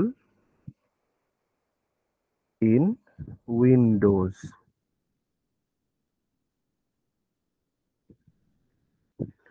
জেনারেলি পিপটা ইনস্টল করাই থাকে। তো প্রথমে যদি সামহাও ইনস্টল করা না থাকে, মানে পিপটা জেনারেলি পাইথনের সাথে ইনবিল্ট ওয়েতে আসে, যদি সামহাও না করা থাকে তাহলে আমরা এই ওয়েবসাইটটাতে যাব, অথবা এখান থেকে যদি তুমি না গিয়ে জিএফজি সাইটটাতে যাও, সেখানেও তুমি করতে পারবে। মানে সেখান থেকেও তুমি পাইথনের পিপটা ইনস্টল করতে পারবে, এবং সেক্ষেত্রে তোমাকে এই মেথডটা ব্যবহার করতে হবে। যে এখানে একটি লিঙ্ক ওরা প্রোভাইড করেছে, সেই লিঙ্কটাতে আমরা একটু যাই, এবং এই যে একটি ফাইল এখানে আছে, সেই ফাইলটা আমাকে কি করতে হবে, ডাউনলোড করে নিতে হবে। এবার এই ফাইলটাতে আমরা যাব, ডাউনলোড বলতে এটা আমরা জাস্ট কন্ট্রোল এস প্রেস করে এটাকে সেভ করে নেব। এই যে লিঙ্কটাতে যাব, যাওয়ার পরে এই ফাইলটাকে সেভ করে নেব। সেভ করার পরে সেটা ডাইরেক্টরিটা চেঞ্জ ইত্যাদি করার পরে করা যেতে পারে। তো আমি এমনি দেখাচ্ছি, দুটো প্রসেসই দেখালাম। যদি থাকে তাহলে তো ভালোই, আর না থাকলে কি করে করা যেতে পারে। এবার এখানে আর একটা বড় ব্যাপার আছে, সেটা হলো যে অনেক সময় আমরা যেটা করি, যে পাইথনের যে কাজগুলো করছি তো সেগুলো সরাসরি আমাদের লোকাল এনভায়রনমেন্টের মধ্যে করছি, তাই না? যখন আমরা ভিএস কোডে করছি তখন লোকাল এনভায়রনমেন্ট মানে আমাদের লোকাল সিস্টেমের মধ্যে করছি। এইবার কোনো একটা জ্যাঙ্গোর প্রজেক্ট যখন আমরা করব, তখন আমরা কি করব, ব্যাপারটাকে আলাদা করে করব। আলাদা করে করব মানে আমরা আমাদের লোকাল সিস্টেমের মধ্যেই একটা ভার্চুয়াল এনভায়রনমেন্ট তৈরি করব। লোকাল সিস্টেমের মধ্যে একটা ভার্চুয়াল এনভায়রনমেন্ট তৈরি করে এই কাজটা করব।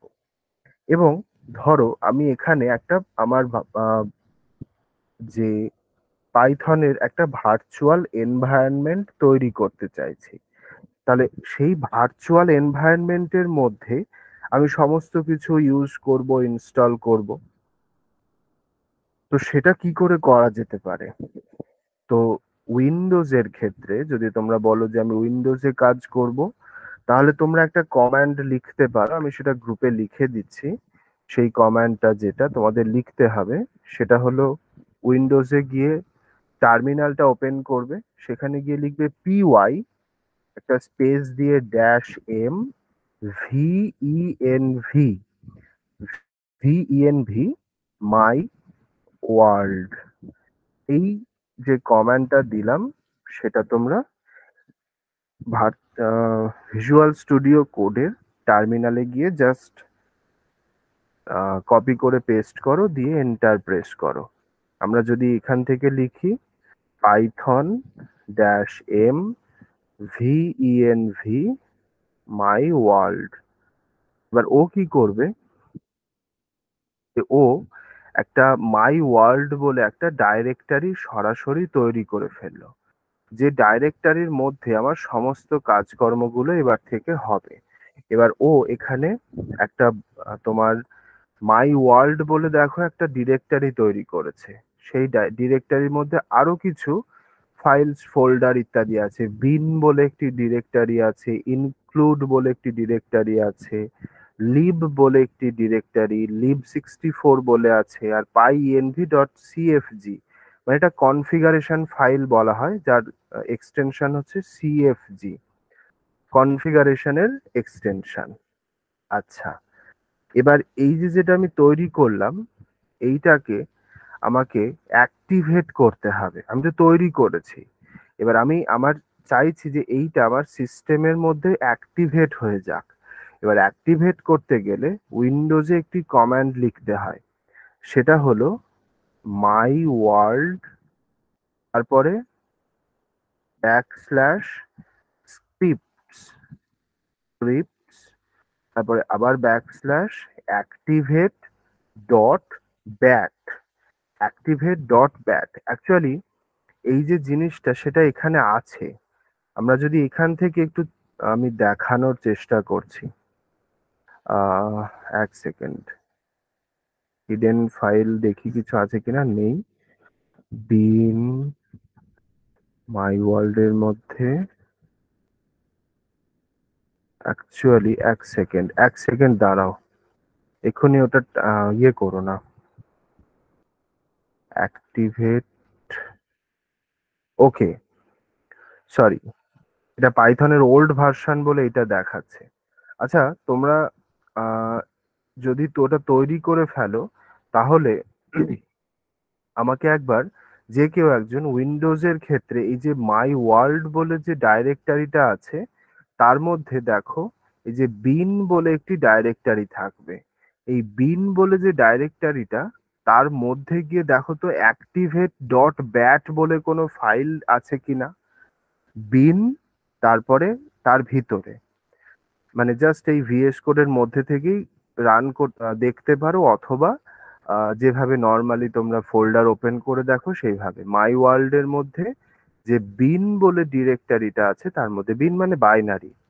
এবার এর মধ্যে দেখো activate.bat বলে কোনো ফাইল আছে কিনা। যদি থাকে কারণ পুরোনো ভার্সানগুলোতে স্ক্রিপ্টস বলে একটি ফোল্ডারও তৈরি করতো, যেটা এখনো বিন বলে তৈরি করছে আই থিঙ্ক। এটা আমার যেহেতু উইন্ডোজ নয়, আমি ব্যাপারটা বুঝতে পারছি না। আর লিনাক্স হলে জাস্ট এইভাবে লিখলেই হয়, সোর্স মাই ওয়ার্ল্ড দেন বিন দেন অ্যাক্টিভেট। এবার যে মুহূর্তে আমি এইটা ওপেন করে নিলাম, মানে এটা যে আমি যেই রান করালাম, আমার ভায়া এই রকম একটা ধরো হাঁসের মতন ছবি এসে গেছে, এবং এই সামনে লেখা আছে মাই ওয়ার্ল্ড।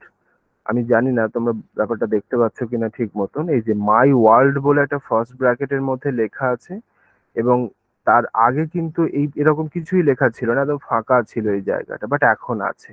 তার মানে এখন থেকে আমি আমার যা কিছু ইনস্টল করব, সেটাই মাই ওয়ার্ল্ড বলে আমার একটা ভার্চুয়াল এনভায়রনমেন্ট তৈরি হয়েছে। এইবার আহ, সেইটা আমরা এখান থেকে তখন করতে পারবো।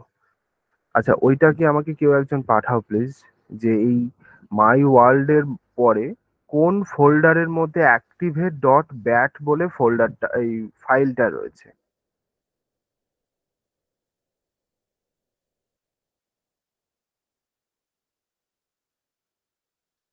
মোট কথা যে ফোল্ডারেই থাকুক না কেন, মানে মাই ওয়ার্ল্ড এর পরে একটা ব্যাক স্ল্যাশ দিয়ে সেই ফোল্ডারের নামটা লিখবে, দেন আবার একটা ব্যাক স্ল্যাশ দিয়ে অ্যাক্টিভেট ডট ব্যাট। এইটা আহ, একবার নিজের টার্মিনালে গিয়ে লেখো, তাহলে আমরা এই আমার ভার্চুয়াল এনভায়রনমেন্টের মধ্যে ঢুকে পড়বো, অসুবিধা নেই।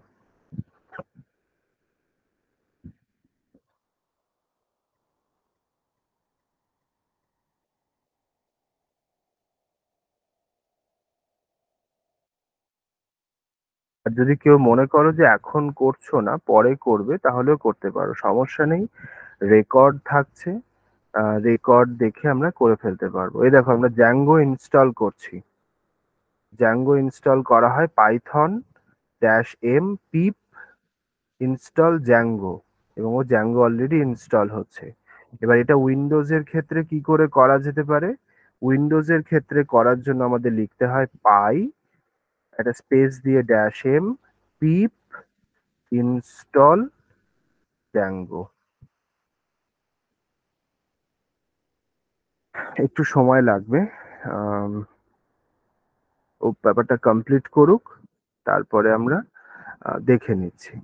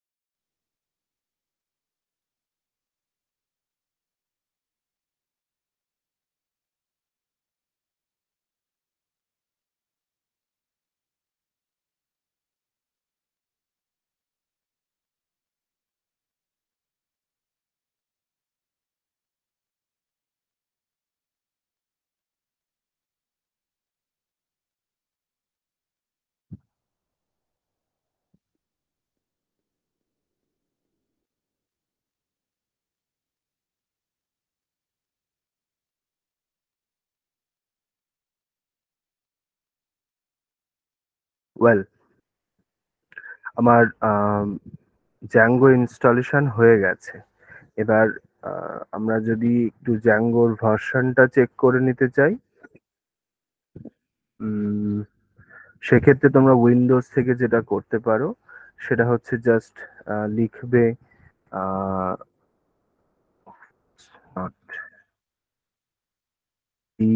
Zango admin dash dash version, Zango admin dash dash version. এটা উইন্ডোজ বা লিনাক্স দুটো থেকে এই একই কমান্ড দিয়ে আমরা লিখব জ্যাঙ্গো অ্যাডমিন ভার্সন। বেশ, আমরা জ্যাঙ্গো আমাদের সিস্টেমের মধ্যে ইনস্টল করে নিলাম পাইথনের মধ্যে।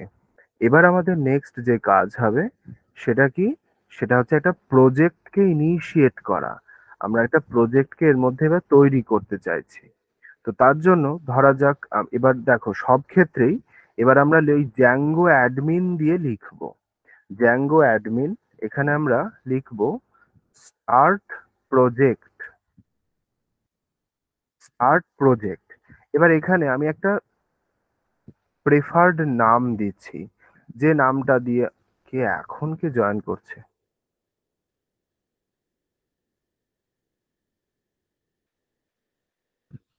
স্টার্ট প্রজেক্ট আমি এখানে লিখছি ধরো মাই ফার্স্ট জ্যাঙ্গো প্রজেক্ট। এইভাবে, আচ্ছা বেটার অপশন হচ্ছে একটু ঠিকঠাক করে লিখি, মাই আন্ডারস্কোর ফার্স্ট জ্যাঙ্গো প্রজেক্ট। ওকে, দেখো এখানে আলাদা করে আর একটা ফোল্ডার তৈরি হয়েছে এবং এর মধ্যে একটা কি কি আছে আমরা একটু দেখে নিই। এই ফোল্ডারটার মধ্যে কি কি আছে, এই যে এখানে কি কি রয়েছে দেখো। আমি একটু আগে তোমাদের বলেছিলাম ইউআরএলস ডট পাই বলে একটি ফাইল তৈরি হবে, ইউআরএলস ডট পাই বলে একটি ফাইল তৈরি হয়েছে, সেটিংস ডট পাই বলে একটি ফাইল তৈরি হয়েছে, ম্যানেজ ডট পাই বলে একটি ফাইল তৈরি হয়েছে, আহ তারপরে ASGI ডট পাই বলে আরেকটি ফাইল তৈরি হয়েছে এবং প্রত্যেকটা ফাইলের আলাদা আলাদা মিনিং রয়েছে। আমরা একটু পরেই সেগুলো শিখছি। এইবার আমরা যদি এই ফোল্ডারটাকে এই যে প্রজেক্টটা আমরা যেটা তৈরি করেছি সেটা যদি আমরা দেখতে চাই যে ব্যাপারটা কেমন হয়েছে, তাহলে এখানে ব্যাপারটা আমরা কি করে করতে পারি, তার জন্য আমাকে প্রথমে এই ফোল্ডারটার মধ্যে ঢুকতে হবে। টার্মিনাল থেকে এই ফোল্ডারটাতে ঢোকার জন্য আমরা লিখবো CD my first Zango project, my first Zango project এটা লিখলাম। লেখার পরে এখানে লিখবো যে পাইথন ম্যানেজ ডট পাই run server, Python manage dot পাই তারপরে রান সার্ভার। যদি আমরা এটা করি তাহলে দেখো এইখানে একটা লিংক তৈরি হয়েছে, কি লেখা আছে http 100.127.0.0.1 তারপরে 8000। আমরা প্রথম কাজ হচ্ছে আমরা এই লিঙ্কটাকে একটু কপি করে নেব। জাস্ট এটাকে সিলেক্ট করে কপি করো। আমরা একবার আমাদের ওয়েব ব্রাউজারে আসি, ওয়েব ব্রাউজারে এসে এখানে পেস্ট করছি, দিয়ে এন্টার প্রেস করলাম অ্যান্ড দিস ইজ ইট। আমরা সাকসেসফুলি আমরা জ্যাঙ্গোতে কাজ করা শুরু করলাম। আমরা জ্যাঙ্গো এইভাবে ইনস্টল করে নিলাম আমাদের সিস্টেমের মধ্যে। আচ্ছা, এবার প্রশ্ন আমরা একটা প্রজেক্ট কিন্তু তৈরি করে ফেলেছি। এই যে এইটা হচ্ছে একটা বেসিক টেমপ্লেট তৈরি করা রয়েছে, মানে সেই টেমপ্লেট গুলো কোত্থেকে পাচ্ছে ও, এই যে মাই ফার্স্ট জ্যাঙ্গো প্রজেক্ট এর মধ্যে দেখো একটা db.sqlite3 বলে একটি ফাইল আছে। এই ফাইলটা মধ্যে ডেটাবেস ইনফরমেশন থাকে।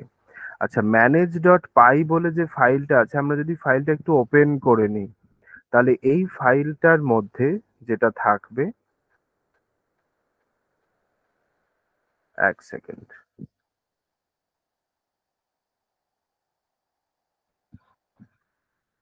এই যে ফাইলটা ম্যানেজ ডট পাই এর মধ্যে দেখো প্রচুর পাইথন কোড লেখা আছে মেনলি, এবং এখানে দেখো জ্যাঙ্গোস command line utility for administrative tasks বলে একটি কমেন্ট করা আছে। আচ্ছা, এই কমেন্টটা রয়েছে। তারপরে এখানে বিভিন্ন ধরনের কোড লিখেছে এবং এখানে ট্রাই এক্সেপ্ট, দেখো এই যে ডিইএফ মেন বলে একটি ফাংশন এরা ক্রিয়েট করেছে, সেই ফাংশনের মধ্যে বিভিন্ন কোড লেখা রয়েছে। আমরা ইউআরএলস ডট পাই বলে যদি ফাইলটা একটু খুলে নিই, দেখো এখানে কি করেছে ওরা, এই যে ফ্রম জ্যাঙ্গো ডট কন্ট্রিব, মানে জ্যাঙ্গো ডট কন্ট্রিব হচ্ছে একটা লাইব্রেরি, সেখান থেকে ওরা অ্যাডমিন বলে একটি ফাংশনালিটিকে ইম্পোর্ট করেছে। আমরা এই কাজ আগে করেছি তো বিভিন্ন সময়, যে কোনো একটি লাইব্রেরিকে সেখান থেকে ইম্পোর্ট করা, তারপরে সে কোনো একটা বড় লাইব্রেরি থেকে কোনো একটা ছোট্ট পোর্শনকে সেখান থেকে নিয়ে আসা। এবং দেখো এখানে একটা জিনিস লেখা আছে যে ইউআরএল প্যাটার্নস বলে ও একটা একটা তোমার অ্যারে তৈরি করেছে। সেখানে লেখা আছে অ্যাডমিন দিয়ে কমা দিয়ে admin dot site dot URLs, this is a property. এবং এটার মানে অ্যাকচুয়ালি বলতে চাইছে যে আমরা যদি একটু লিঙ্কটাতে ওয়েব পেজটাতে আসি, ওয়েব পেজটাতে যদি আসি, এখানে দেখবো যে প্রচুর এখানে লিঙ্ক রয়েছে। দেখো Zango dot community, sorry Zango documentation, Zango tutorial, Zango community, এরকম প্রচুর রয়েছে। এখান থেকে বলতে চাইছি যে যখন এই লাইব্রেরিটার সরি কোন একটা ইউআরএল এর মধ্যে যখন এই অ্যাডমিন বলে ওয়ার্ডটা থাকবে, সেটা আমরা তখন ও অ্যাক্সেস দেবে আমাদেরকে, আদারওয়াইজ দেবে না। এটা একটা ব্যাপার। তো একইভাবে আমরা যেটা করতে পারি,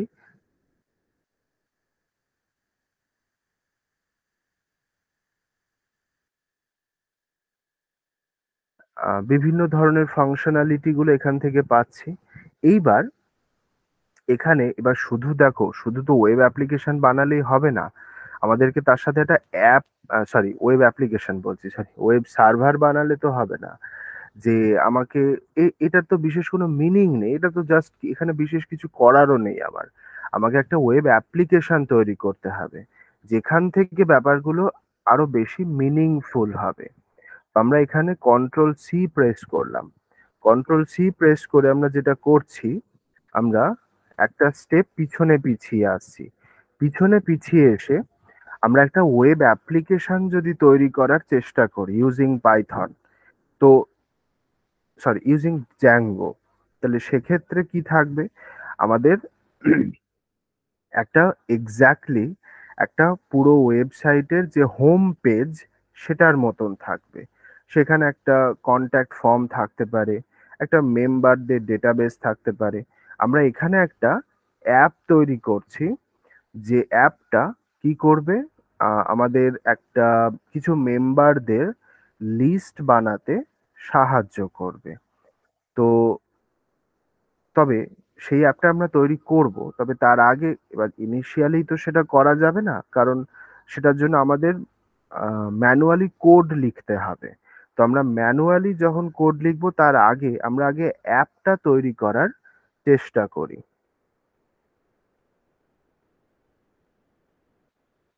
এবার ধরো আমি এই যে ফোল্ডারটা, আচ্ছা যেখানে ছিলাম সেখানে আরেকবার এলাম। এবার এখানে আমরা লিখছি পাইথন ম্যানেজ ডট পাই। এখানে আমি লিখছি start app, start app,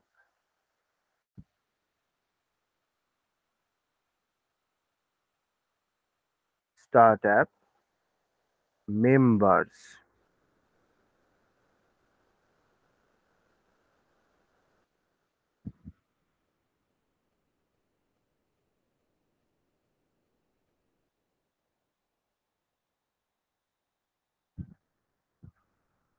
members বলে আমি আর একটা ধরো অ্যাপ তৈরি করলাম।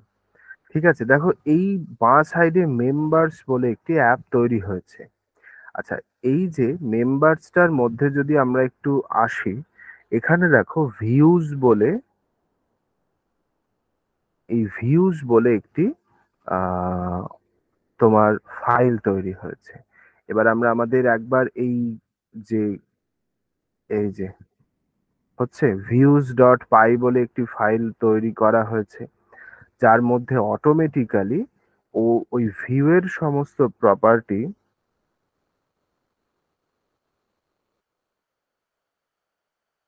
ওখানে থাকবে। ওকে, এবার আমরা সেই ব্যাপারটা একটু দেখি চেষ্টা করে যে এর মধ্যে কি কি আছে। মেম্বার্স এর মধ্যে মাইগ্রেশনস বলে একটি আর একটা ফোল্ডার আছে, তার মধ্যে অ্যাডমিন ডট পাই, অ্যাপস ডট পাই, মডেলস ডট পাই, টেস্টস ডট পাই, ভিউজ ডট পাই বলে প্রচুর ফোল্ডার, সরি ফাইল তৈরি হয়েছে। তো প্রথমে আমরা ভিউজ ডট পাই বলে যে ফোল্ডার, বারবার ফোল্ডার বলে ফেলছি, সরি, যে ফাইলটা তৈরি হয়েছে আমরা সেই ফাইলটা একটু দেখে নিই। ওকে, এই ফাইলটার মধ্যে কি আছে? একদম সিম্পল, কিচ্ছু লেখা নেই, শুধু বলা আছে from Zango dot shortcuts import render, শুধু এটা লেখা আছে। ওকে, এবার এখানে আমরা কি করব? এখানে আমরা একটা জিনিস লিখছি এবং দেখো এখানে একটা কমেন্ট করা আছে, ক্রিয়েট ইওর ভিউজ হেয়ার। মানে আমি আমার এই ফাইলটাকে যদি রান করাই, মানে আমি ফাইলটাকে রান করাই বলতে আমাকে একটু মডিফাই করতে হবে, এবং সেই মডিফিকেশনটা আমি আসছি। তার আগে আমি আমাদের ওয়েব পেজে কি দেখতে চাইছি সেটা আগে এই ভিউজ ডট পাইতে আমাকে ডিক্লেয়ার করে দিতে হবে। তাহলে সেটা আমরা লিখি, এখানে আমি লিখছি from Zango dot HTTP, Zango dot HTTP import HTTP response, import HTTP response. এবার আমি এই লাইনটা ডিলিট করে দিচ্ছি। আমি এখানে লিখছি ডিইএফ মেম্বার্স, ডিইএফ মেম্বার্স, এটা প্যারেন্থিসিসের মধ্যে লিখছি রিকোয়েস্ট, রিকিউইএসটিএস, আচ্ছা রিকোয়েস্ট, রিকোয়েস্ট এটা অ্যাকচুয়ালি একটা ফাংশন ক্রিয়েট করছি, এবং এখানে ফাইনালি আমি লিখছি রিটার্ন এইচটিটিপি রেসপন্স, এখানে আমি লিখছি হ্যালো ওয়ার্ল্ড, হ্যালো ওয়ার্ল্ড। ওকে, আমি এটা সেভ করলাম। আমি জাস্ট যেটা জানতে চাই, আমি যেটা আমাদের ওয়েব পেজে দেখতে চাইছি, যে আমি যখন এরপরে এই আহ, আমার এই পেজটাকে ওয়েব পেজের মধ্যে রিফ্লেক্ট, সরি আমার ফাইলটাকে ওয়েব পেজে চালাবো, তখন আমি এই হ্যালো ওয়ার্ল্ড বলে যে রেসপন্স যেটা আমি লিখলাম সেটা আমি আমার ওয়েব পেজে দেখতে চাইছি। বেশ ভালো কথা। এবার ব্যাপার হচ্ছে আমি এই ফাইলটাকে এক্সিকিউট করব কি করে, এবং তার জন্য আমাকে কি করতে হবে? ওই যে ইউআরএলস ডট পাই বলে একটি ফাইল ছিল, খেয়াল করে দেখো, ইউআরএলস ডট পাই সেটা কোথায় ছিল? এই মেম্বার্স এর মধ্যেই তোমার ইউআরএলস ডট পাই এইখানে,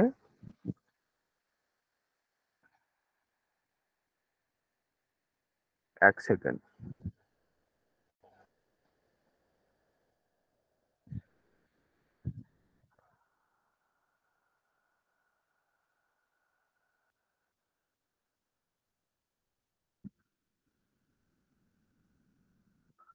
বাট ব্যাপার হচ্ছে যে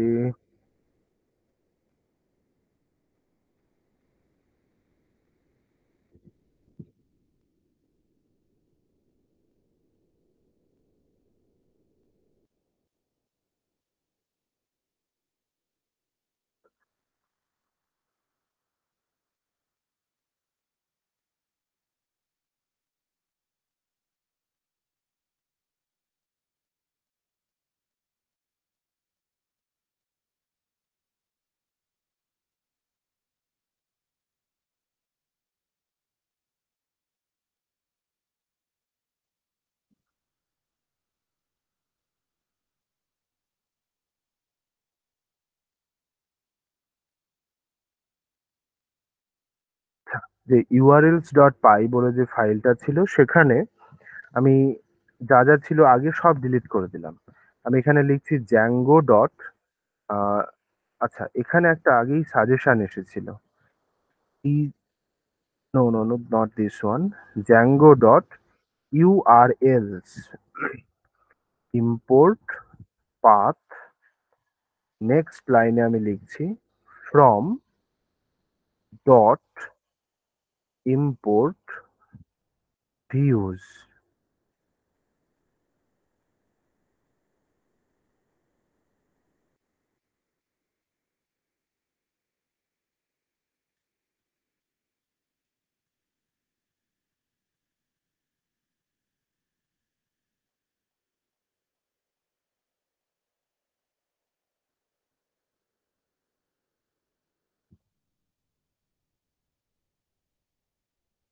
ওকে, নেক্সট হচ্ছে আমি লিখছি ইউআরএল প্যাটার্নস,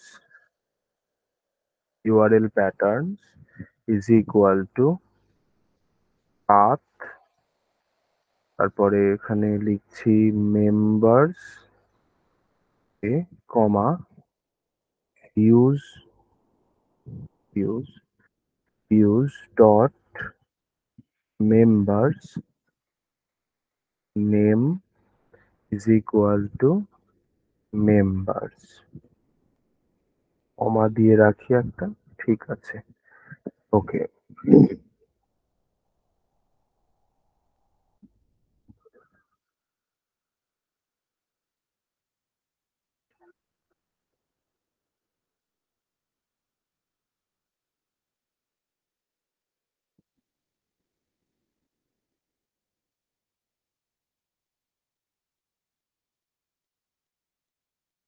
ওকে, এবার নেক্সট যে কাজটা হবে, আচ্ছা আই থিঙ্ক ব্যাপারটা বড় জটিল হয়ে যাচ্ছে তোমাদের পক্ষে, আমি যদি খুব ভুল না হই, আর জিনিসটা একটু কমপ্লিকেটেড হয়ে পড়ছে। আচ্ছা বেটার অপশন হচ্ছে আজকে এইটুকু থাক, আমরা নেক্সট যেটা করব সেটা হলো এই জ্যাঙ্গো অ্যাপ্লিকেশনটা বেসিক একটা ডেসক্রিপশন আমরা আজকে বললাম যে এক্স্যাক্টলি জ্যাঙ্গো দিয়ে কি কাজ করা হয় বা জ্যাঙ্গো মূলত কি কাজে লাগে।